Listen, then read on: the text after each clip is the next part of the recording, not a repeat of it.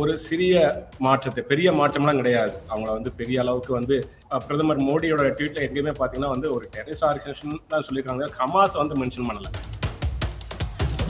நேருடைய காலத்துல இருந்து நம்மளுடைய அப்ஸ்டைன்ல இருந்து ஆரம்பிச்சு 1948 அங்க இருந்தே வந்து இஸ்ரேலை வந்து உடனடியா நம்ம ஆதரிக்காம பாலஸ்தீனிய மக்களுடைய பார்வையில அந்த பிரச்சனையை எப்போதுமே நம்ம பார்த்துக்கிட்டு இருக்கோம்.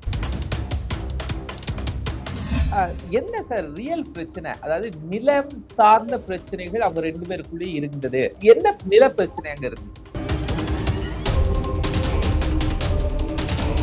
வெவ்வேறு மதத்தை வந்து தன்னுடைய மதமா வந்து ஃபாலோ பண்ணியிருக்காங்க. அதனால தான் வந்து இந்த பிரச்சனையோடைய ஆரம்பம் வந்து அந்த மத பிரிவினின் அடிப்படையில் தான் ஏற்படுது.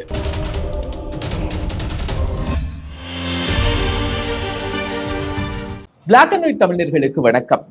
உலக அளவுல மிகப்பெரிய அளவுல ஆபத்தையும் அச்சுறுத்தலையும் ஏற்படுத்தி இருக்கிறதா பாலஸ்தீனம் இஸ்ரேல் இடையிலான மோதல்.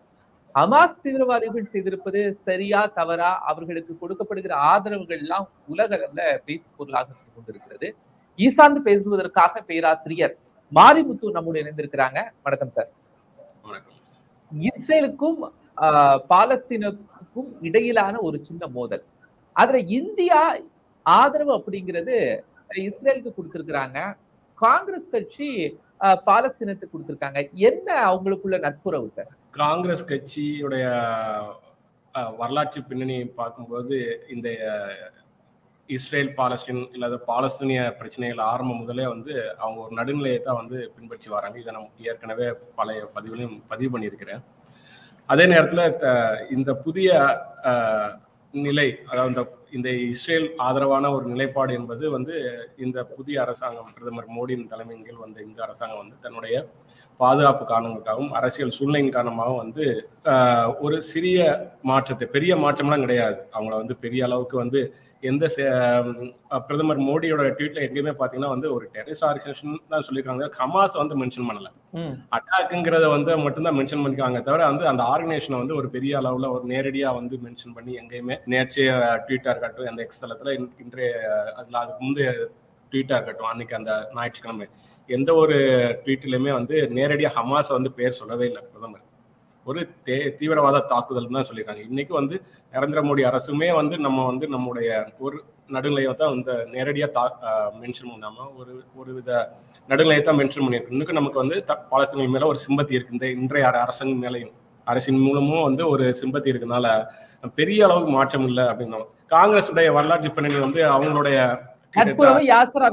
அதிகமா இருந்துச்சு. அதனால அவங்க நேருடைய காலத்துல இருந்து நம்மளுடைய அப்ஸ்டைன்ல இருந்து ஆரம்பிச்சு 1948 அங்க இருந்தே வந்து இஸ்ரேலை வந்து உடனடியா நம்ம ஆதரிக்காம அந்த பாலஸ்தீனிய மக்களுடைய பார்வையில அந்த பிரச்சனையை எப்போதுமே நம்ம பார்த்துக்கிட்டு இருக்கோம்.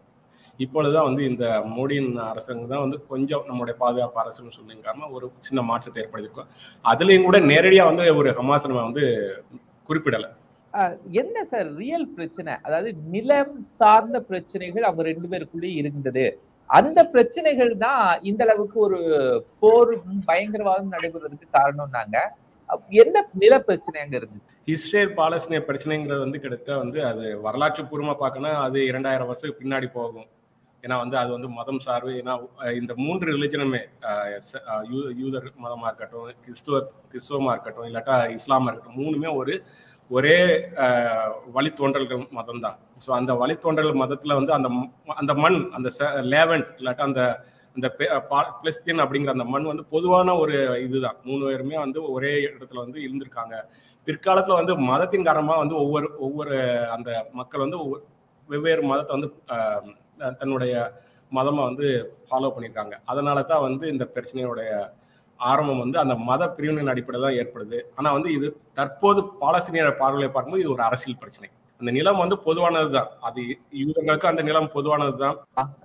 காசா பகுதி நிலம், காசா பகுதி நிலம் வந்து எப்பயுமே வந்து அது பாலஸ்தீனருடைய வசம் தான். அது வந்து பிரிட்டிஷ் மேண்டேட் பீரியடா இருக்கட்டும், இல்லாட்டா அதுக்கு வந்த தொடர்ச்சியா வந்த 1948 அப்புறமா இருக்கட்டும், எப்பயுமே வந்து காசா பகுதி பாலஸ்தீனுடைய பெரும்பான்மையுடைய ஒரு பகுதி தான்.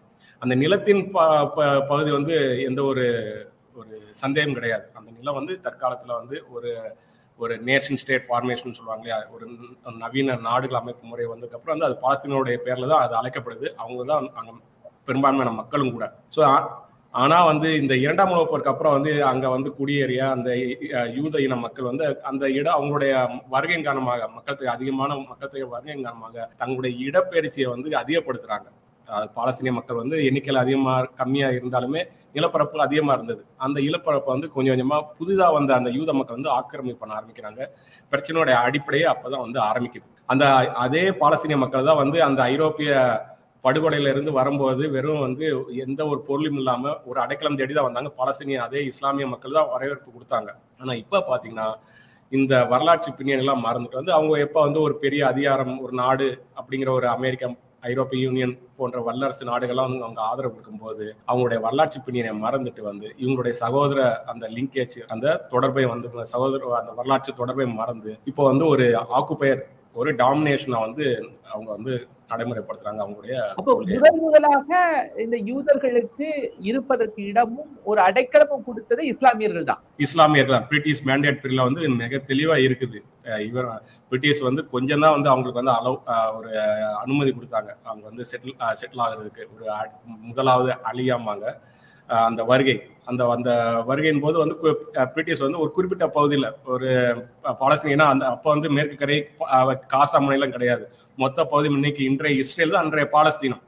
ஏதாவது ஒரு இடத்துல வந்து நீங்க வந்து இருந்துக்கோங்க அப்படின்னு பொதுவாக தான் சொன்னாங்க பிரிட்டிஷ். இவங்களும் வந்து சரி கொஞ்சம் பேர் வந்து உயிரை கையை பிடிச்சு வராங்க ஐரோப்பால இருந்து சொல்லி எந்த ஒரு வேறுபாடு இல்லாம அதே இஸ்லாமிய மத குருமார்கள், மத தலைவர்கள் இல்லாட்ட அரசியல் தலைவர்கள்லாம் அவங்கள வந்து வரவேற்று வந்து அவங்களுக்கு விருப்பமான பகுதியில் வந்து அலோவ் பண்ணாங்க செட்டில்மெண்ட் ஆகுறதுக்காக.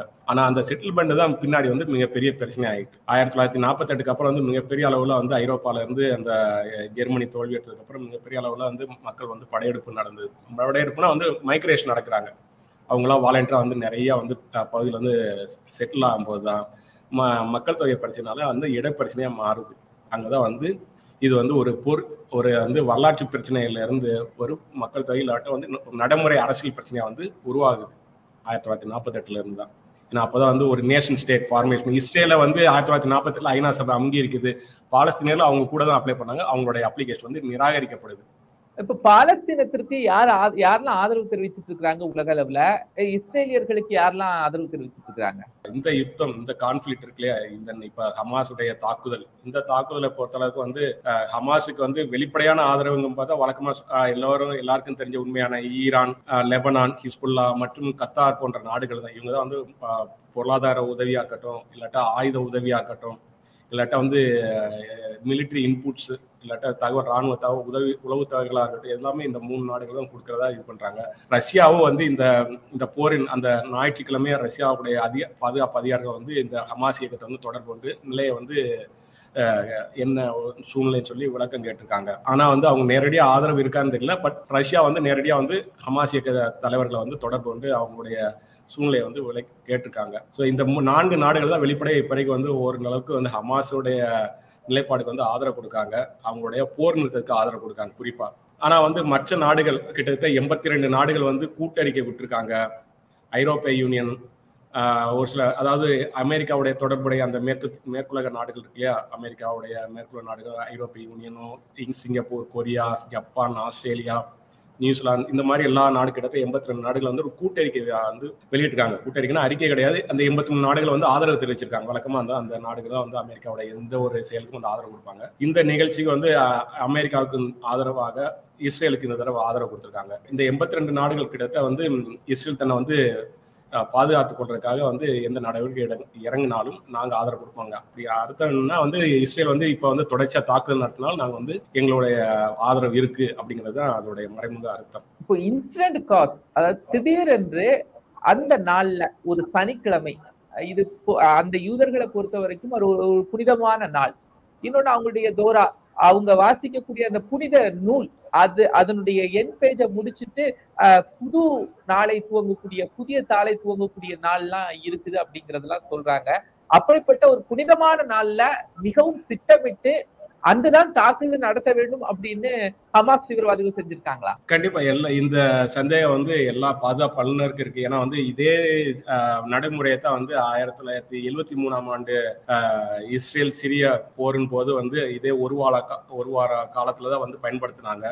அந்த யூதர்கள் வந்து அவங்களுடைய மத விடுமுறையில இருக்கும்போதுதான் சிம்செட் தோரா அப்படிம்பாங்க. நீங்க சொன்னீங்களே அந்த நிகழ்ச்சியோட பேர் வந்து சிம்செட் தோரா. அதாவது தோரா வாசிப்புடைய கடைசி நாள் முடிஞ்ச உடனே வந்து எல்லாமே புதுசா வந்து அவங்க ஒரு நியூ இயர் மாதிரி கிட்டத்தட்ட இந்த ஒரு வார அந்த அந்த ஒரு வாரமான அந்த விடுமுறை காலத்தை வந்து போயிருக்கும் போது இந்த மாதிரி எல்லா விதமான இராணுவ அதிகாரிகளா இருக்கட்டும், பெரிய மற்ற துறை அதிகாரிகளா இருக்கட்டும், அவங்க போயிருக்கும் போது இந்த மாதிரியான தாக்குதல் நடத்தணும் அப்படிங்கிற வந்து பெரிய திட்டம் இருந்திருக்கு கண்டிப்பா.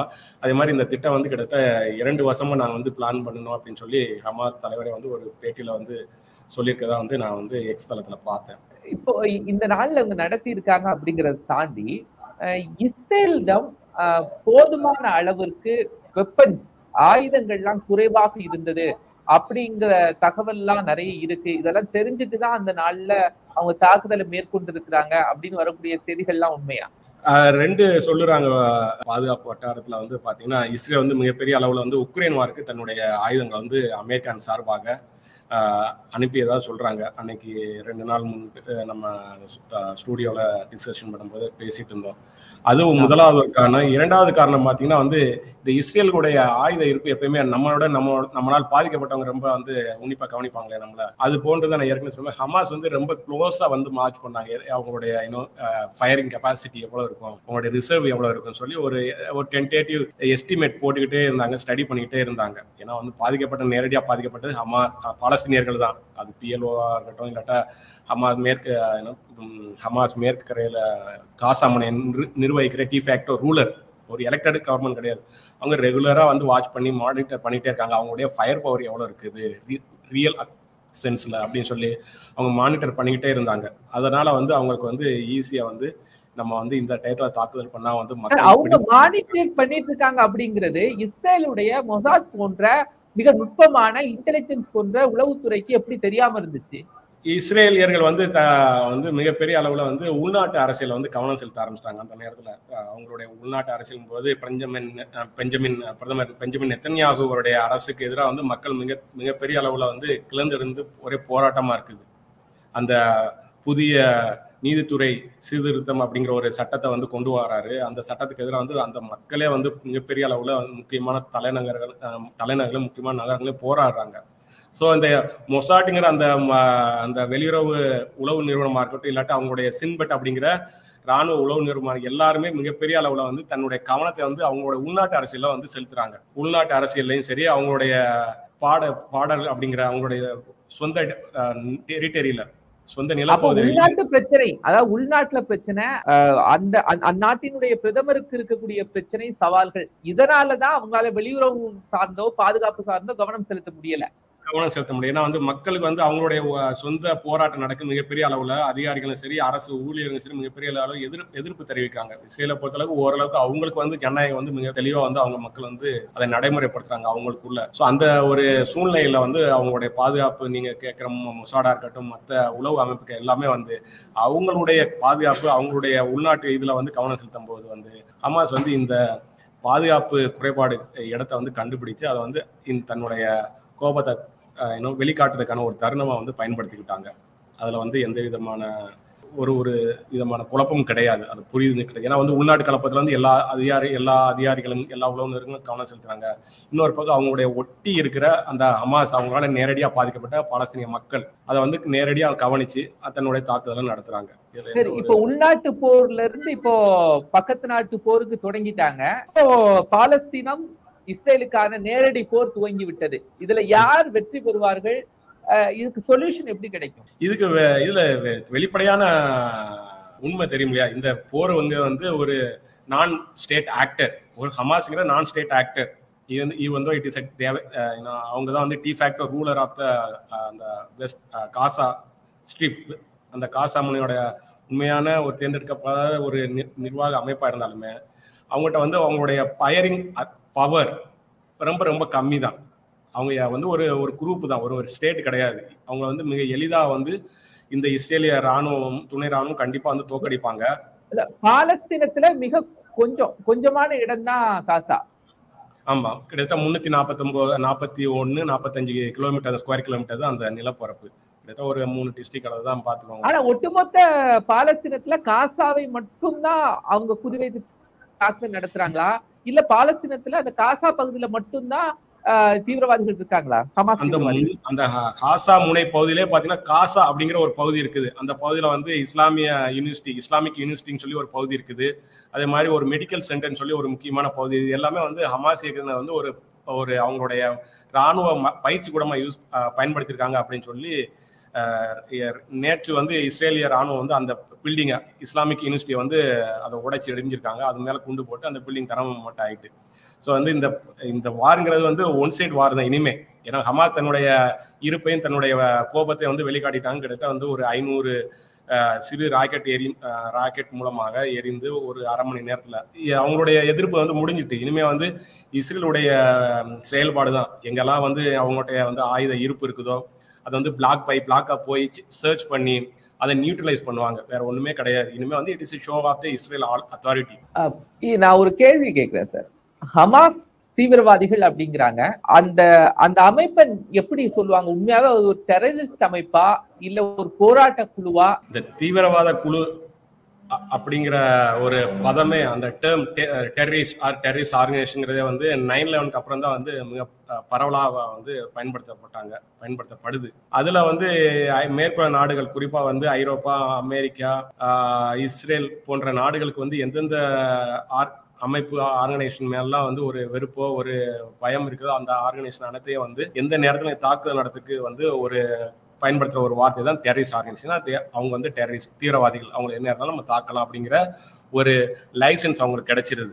அதனால தான் வந்து அது வரைக்குமே மிலிட்டன்ஸா இருந்த இந்த ஹமாஸ் இயக்கத்தை வந்து 2001 அப்புறம் தான் 9/11 அப்புறம் தான் வந்து இதை வந்து ஒரு தீவிரவாத இயக்கம் வந்து எல்லாருமே வந்து அறிவிக்கிறாங்க. இந்தியா கூட வந்து நெடுங்காலமா வந்து அதை வந்து ஒரு 2001 9/11 அட்டாக் இருக்கு இல்லையா, அதுல இருந்துதான் வந்து உலகத்துல இருக்க மிகப்பெரிய போராளி இயக்கம். நம்ம ரொம்ப எடுத்துக்காட்டு குறிப்பா சொல்லணும்னா வந்து எல்டிடிஏ கூட வந்து 2001 அப்புறம் தான் ஒரு தீவிரவாத இயக்கமா வந்து அந்த லிஸ்ட்ல சேர்த்தாங்க. அது முன் வரைக்கும் வந்து அதை வந்து ஒரு விடுதலை இயக்கமா தான் வந்து மிலிட்டன்ஸ் தான் அமெரிக்காவுடைய எல்லாவித பாதுகாப்பு தகவலையும் வந்து மென்ஷன் பண்ணியிருப்பாங்க. 2001 அப்புறம் தான் வந்து இந்த பதம் டெரரிஸ்ட் ஆர்கனைசேஷன் அப்படிங்கிறது எந்த மிலிட்டன்ட் ஆர்கனைசேஷன் எந்த உடைய நேஷனல் லிபரேஷனுக்காக சண்டை போட்டாலுமே தே termed as a terrorist organisation. அது வந்து ஹமாஸுக்கு வந்து கம்ப்ளீட்லி அப்ளிகபிள் அப்படிங்கிற ஒரு சூழ்நிலை தான். முதல்ல அவங்க ஒரு விடுதலைக்கான ஒரு இயக்கமா தான் இருந்தார்கள். விடுதலைக்கான இயக்கம் தான். அவங்க வந்து completely to remove the authority of remove the administration of the Israel அப்படிங்கிறது அவங்களோட எய்மா இருந்தது.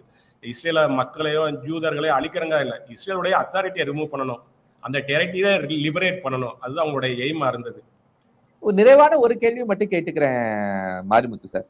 நீங்க துவக்கத்துல சொன்னீங்க இஸ்லாமியர்கள் கொடுத்த அந்த இடம் இல்லைன்னா இஸ்லாமியர் கொடுத்த அடைக்கலத்துலதான் யூதர்கள் அந்த இஸ்ரேலை கட்டமைத்திருந்தார்கள் அப்படின்னாங்க. எப்ப அவங்க 2 பேருக்குள்ள முதல் முரண்பாடு ஏற்பட்டுச்சு, அது ஒரு பெரிய வெறுப்பா மாறுச்சு? அந்த முதல் முரண்பாடுங்கிறது வந்து ஒரு சில 1947 வந்து இஸ்ரேல் அப்படிங்கிற நாடு ஆக்குபை பண்ண உடனே மிகப்பெரிய அளவுல வந்து அதுக்கு எதிர்ப்பு தெரிவிச்சாங்க.